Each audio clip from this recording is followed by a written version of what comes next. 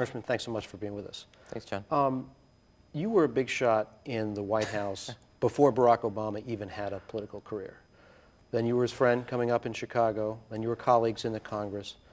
Now you work for him. Talk about how your relationship with him has changed. I work for him. It's a lot different. And in the sense that it's his presidency, it's his agenda. My job is to see it through. I give him, as we were as friends, as well as colleagues, the best advice.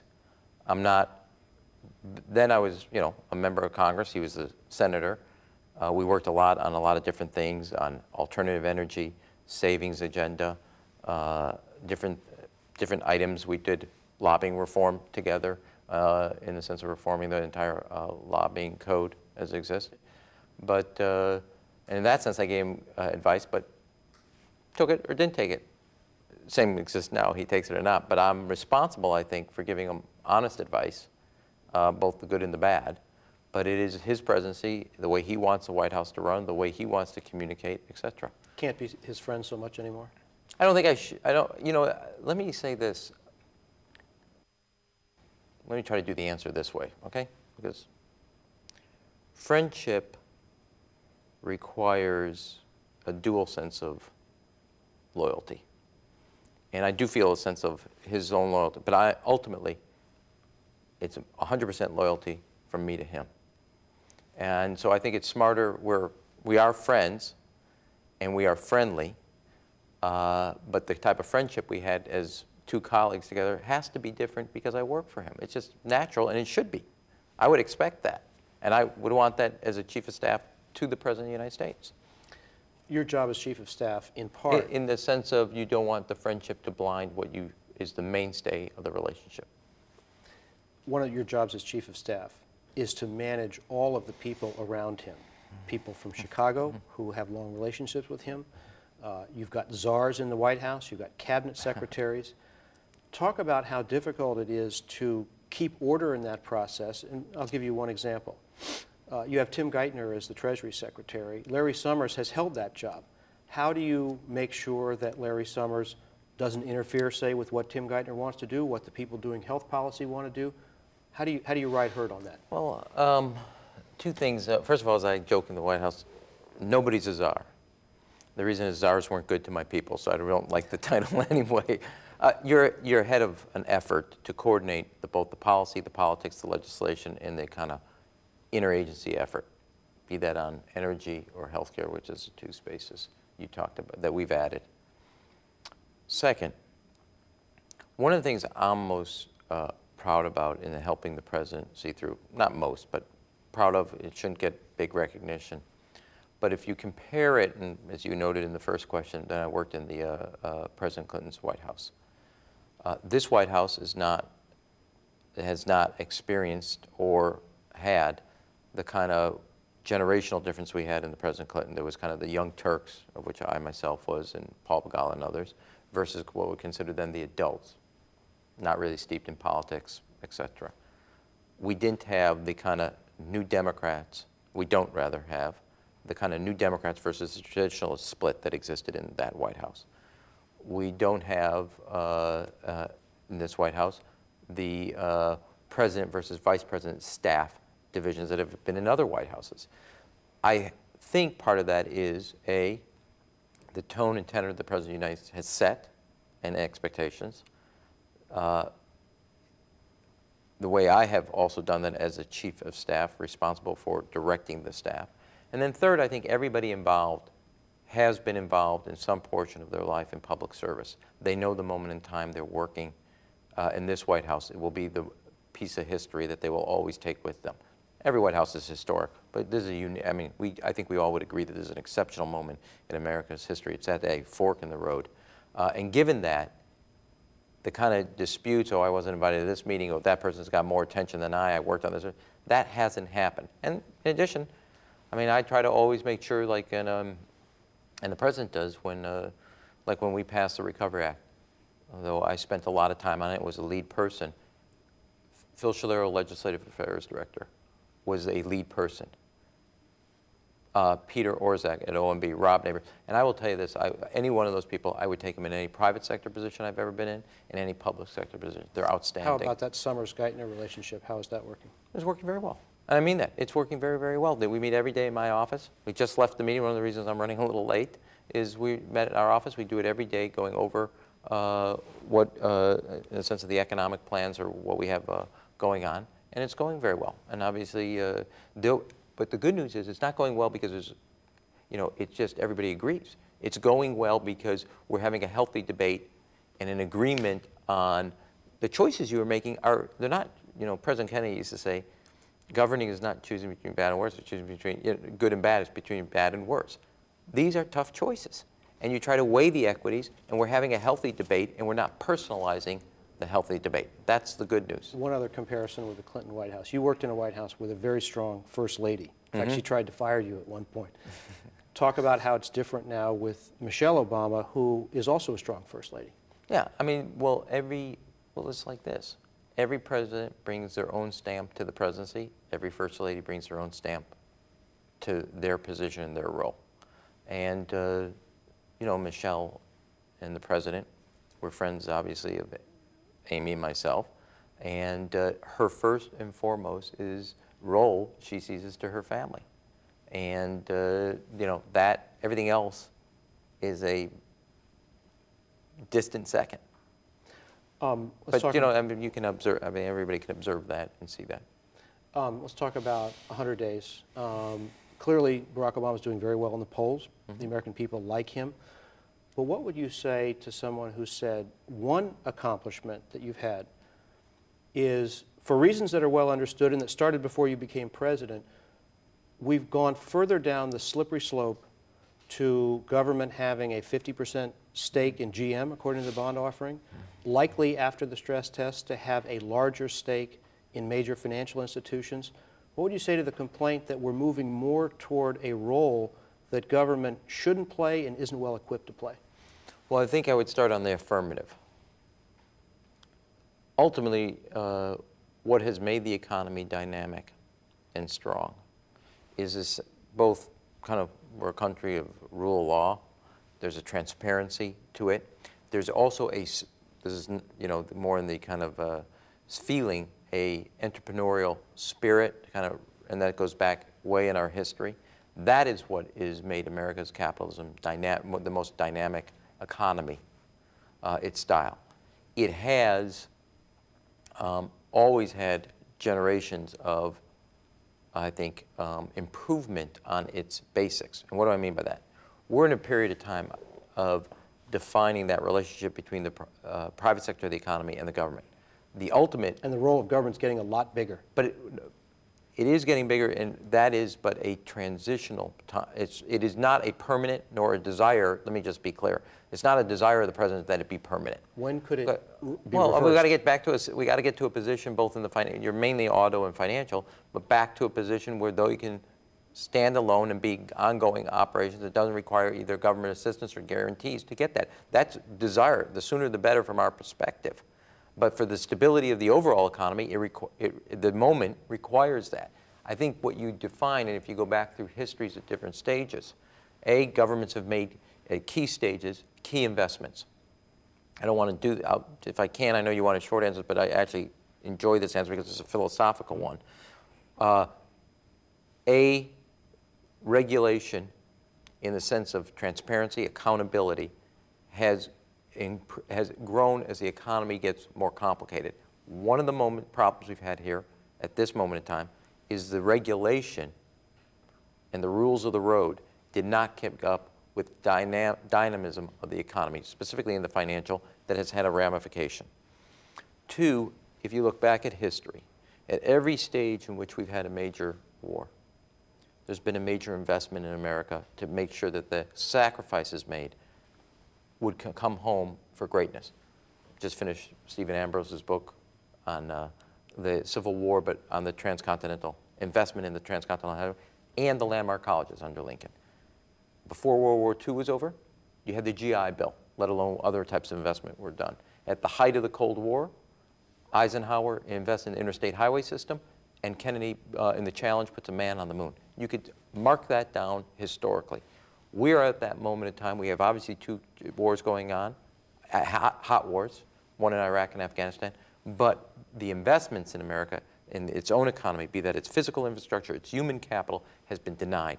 And that is also historical. At this moment in time, you make those investments so that America's economy can grow for the next stage. When Barack Obama finishes his first term. Thank you for letting me try to get that in 2 minutes. When Barack Obama finishes his first term, will the United States government still have a huge stake in General Motors, in major financial institutions?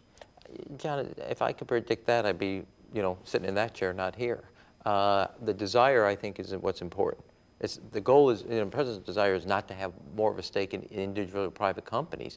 It's to stabilize these either industries or companies so they can make this transition to a different place. And obviously the ideal would be the sooner, as I said, the sooner the better we're out of it. We would like to do it. I think for the overall economy, you have to have the banking industry and financial industry turn to the government at that particular time, having spent basically 20 years with a philosophy of shunning government, and I think we all paid a price for any role, although not financial. Some of those firms want to get out of it, and you don't want them to get out of it now. They would like, look, as I said, we don't want to be involved in the business, in the private sector or individual companies. We have to stabilize the markets so they can then go on and prosper on their own. Let me ask you about Wall Street. You know the financial industry well. You made a lot of money in the financial industry. As you advise the president, as you think about it in your own head, how do you separate out the parts of the financial industry that should be honored because they're smart, because they contribute to productivity, because they help the economy, and the parts of the populist argument that there's a lot of self-dealing and corruption and sleaze? How much of that argument do you consider really true? Well, the financial sector has played and that's writ large. It's not just the banks in New York. There's private equity is made up of the financial services industry that has played, no doubt, parts of it at certain different stages, a key role in the competitiveness of the American economy. It can have, like everything in life, what's good can have excesses that turn into being its weakness rather than its strength. The financial services industry, which includes insurance companies, includes others, is an important part of America's economy and its growth. That growth, without some sense of the rules of the road, can clearly flip over and become an excess that is, I wouldn't say harmful, but can have a negative role on the economy. I think the public's, this is analyzing where the public is upset. The public's sense is that over a long period of time, the financial services industry had high reward. They've now had a major impact for their, I don't want to say, mismanagement, for lack of accounting for the risk that they were taking. They turned to the public sector, that is, i.e. the taxpayers, to bail them out, and yet want no change in either their business model or their compensation. Before the compensation was a direct result, they said, think of it from the public's perspective, their compensation is a direct result because of their innovation, what they've added to the economy. Yet when there's a downside to that, and then the entire economy has been put at risk because of their failure to account for risk, they want none of the changes that should come from that, either in business practice, compensation, or business model. And the public says, heads I win, tails I lose. And I've talked to a number of people in the financial industry, and I say that writ large, not just banks, who understand there's just not a common sense to that. American people have a fair sense that you get rewarded for success. They're having a little trouble with the reward for having failed. One of your jobs as Chief of Staff is to help the President figure out when you can declare victory on an issue, even if you don't get everything you want. Two particulars. Can you have a successful outcome on health care if you have not dramatically expanded coverage, if you have a piece of legislation that focuses on cost reduction? And can you have a successful and transformative energy policy without putting a price or a limit on carbon emissions? The way I'm going to answer that, John, is to go back with what the President said when we were passing the Recovery Act. Don't make the perfect the enemy of the essential. And he said that in the Recovery Act at key moments in the negotiation. He made that clear in the, when we were negotiating this budget that I think we're on the doorstep of passing, which will be our note for you as a economic blueprint will happen in record time with record vote. That said, he has his principles are very clear. On healthcare, controlling costs, so you don't have healthcare costs accelerating at 3 times on average inflation. On energy, weaning ourselves not only from dependence on foreign oil, but most of all, if we do the energy policy right, it will be the greatest job growth we'll see in our country in a long time. His goals are clear. He's willing to explore different roads to get to those ends. He mentioned in his speech the other day the role of nuclear power and oil drilling. Are those going to be part of a final energy package? The greatest, you're going to stay tuned as we outline it. I'm not going to tell you as we do it. But he has said, and you can go point to what he has said, John, in the past, which is you have to have a comprehensive policy and a comprehensive approach. You just can't lean. You have to have enough emphasis on efficiencies. That was de-emphasized, and we've paid a price for that, be that in home appliances, transmission, across the board. We don't, in autos, where we're better on mileage. We are not as effective in our efficiencies as we should. There's a lot of savings to be had there. Second, investments in alternative energy. Starting industries and companies that will be dramatic job producers in the future and catapult America back to its natural lead in innovation. And third, there are sources. You know, in Illinois, we come from a state that has a heavier than normal average, heavier or greater dependence on nuclear than others. He has said in the past, nuclear is part of that. He has said he doesn't believe drilling is a solution, but he is open to it. What that composition is across the board, you'll see as we draft the legislation. You know the House of Representatives and Congress better than most White House chiefs of staff. And you were known, when you were successfully leading the Democratic effort to win Congress, for saying no to the left where necessary, as you were trying to win seats in parts of the country where the left isn't popular. Talk about how you work with leaders on the Hill, Nancy Pelosi in particular, to try to get them to accept your formulation that the perfect can't be the enemy of the good. Well, I think you got to look at the results. We've passed the largest economic recovery act in American history that helped us on the both, hopefully will help us stabilize the economy and help us produce jobs. Everybody had a vision what they would like. In the end of the day, we produced what would get the job done. There are things that were not in it that we liked. There were things that were in it and that were strong in the sense of alternative energy, making sure there was reforms in healthcare, make sure that we were training the workforce for the future. And the speaker, as you know, and you're positing her, I will have a discussion. She is fundamentally a pragmatic, put points on the board, get wins. I think the question, and I get asked, you know, left versus center, et cetera. The question isn't really a philosophical one of left versus center. The question is, are we moving forward or backwards? Republicans say that you're giving in to Pelosi and the left by pursuing health care under reconciliation rules that will jam them and limit their role. They say that you're going to war against them. What do you say about that? I said this joke the other day to the president, which is that reconciliation in the rest of America means you come together. Only in Washington doesn't mean you get divided. And the fact is, the president sat in a bipartisan meeting last week and said, provide the ideas. We want your ideas. Second, he started a healthcare conference, as you remember, at the White House that brought Democrats, Republicans, governors, mayors, doctors, hospitals, lawyers, consumer groups, nurses, everybody at the table. That's his approach. Contribute your ideas. Come to the table constructive. Don't worry about a process that starts in October 15th. What are you doing on May 15th? What are you doing on June 15th? What are you doing on July 15th? What are you doing on August 15th? What are you doing on September 15th? We have a lot of time. Use that time productively. Don't worry about it, October 15th when reconciliation would or wouldn't happen. You have a lot of time right now to figure out how do we control costs? How do we expand the pool of coverage so we can also control costs? And how do we make sure we have a system in place so America does not have a healthcare system that's driving businesses, families, and the government out of money? Swine flu. It was a formative experience for many in Washington to see the crisis response in the case of Katrina, and it was very hurtful to President Bush. talk about, as we sit today, what are the risks as you assess them, that this will actually become a catastrophe in the United States in which a large number of people will lose their lives, or do you think it's not that big of a deal?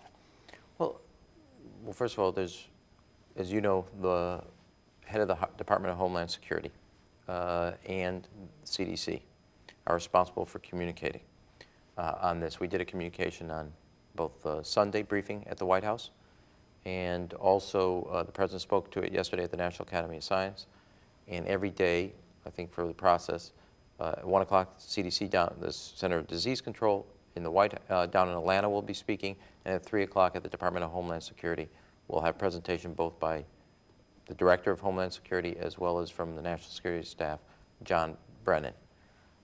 I think, I know, John, that's a fair question, but I think this is very sensitive at this moment. I think you have a public health concern that's first and foremost, and also the impacts on the rest of the economy. I think the key thing is those who observe this notice that we're ahead of where we should be in the sense of making sure the public knows you have to, as the President said yesterday, be alert and sensitive. We're not in the, I want to be not technical, I want to be careful though how you use the words. We have to be alert to this.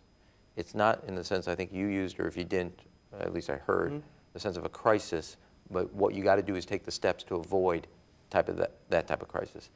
I read John Barry's book, The Influenza of 1918. I think it's a very good book. Read a number of other books on this. They obviously go in stages, as Mr. Barry makes clear in the op-ed today in the New York Times. 1918, you had kind of a spring kind of early warning. It recedes, and then it comes back with a force in the fall. The good news, and I think you know this, that one of the first pieces of legislation Senator Obama passed was dealing with the funds at that time for the flu. We have an infrastructure and capacity that I think John Brennan outlined on Sunday at the White House. It sounds like you think the risks of a full-blown crisis are minimal at this point. I think we got to take certain steps that are necessary, both the federal government, the state and local governments, families, hospitals, etc. You have to do that, and I think that will mitigate the potential for exactly that. Two things quickly before I let you go. You're known as a volatile guy, bit of a Roman candle with a temper. What's the angriest you've gotten in the first 100 days? That I had to do this interview right in the middle of everything else I needed to do. Well, you know, first of all, as you all know, both of us have different images, and we think that we're different than our images. I don't have, in my view, a volatile temper. What I have is an ability and a desire to drive to a conclusion so I can get the President what he wants. There are times you're frustrated by other people, I think, in the process, who have their own equities at stake, in the sense of aligning those equities. I get, in the sense of angry, I don't think that's the emotion I would describe. I've gotten frustrated and let my frustration be known and remind everybody there's a bottom line, and that is the President of the United States and getting what he wants done for the country in the time frame he wants to get it done. How about when you heard about that flyover of the Air Force plane around the Statue of Liberty yesterday that so upset people in New York? When did you first hear about that? Did you approve it? And what was your reaction to it after it happened? I let the individual know that, and I'm going to keep it at that, which is how I manage the White House. It's not a public piece. You'll see it. The individual responsible knows what I think, and that's what's important. And as soon as I found out, I had a discussion with them. You did not approve it before it. What was the highest level at which it was approved before it happened? You know, why don't we talk about the economy? Don't worry about that, because I had a conversation with the individual, and everybody's responsible for their area. The person responsible, I had the conversation with. But no senior White House official approved that flyover? No, John, the person responsible in the White House for it put a statement out saying they took responsibility. That was Caldera? Yeah, and I had a conversation with them immediately when I found out. But that was the highest level that it was approved before? Yes, in the statement, as he said yesterday, he takes responsibility. It was his decision. He and I had a conversation. The way we run the White House, everybody's accountable for what they're responsible for that happens under their zip code and their address. Right. You know that a lot of people in New York have a hard time understanding how that could ever have happened. Sure, I understand. Part of management, having run through a number of places where I've run things, is making sure that people know individual responsibility and accountability. So there's no collective sense, so nobody's accountable. Lou runs that office. That's why he put the statement out yesterday of taking responsibility, which I think was a good thing for him to do, because I think one of the things that American people don't see enough from their government is people who step up and say, hey, that was mine. I own that. Thanks so much for talking Sure. with us. Appreciate it.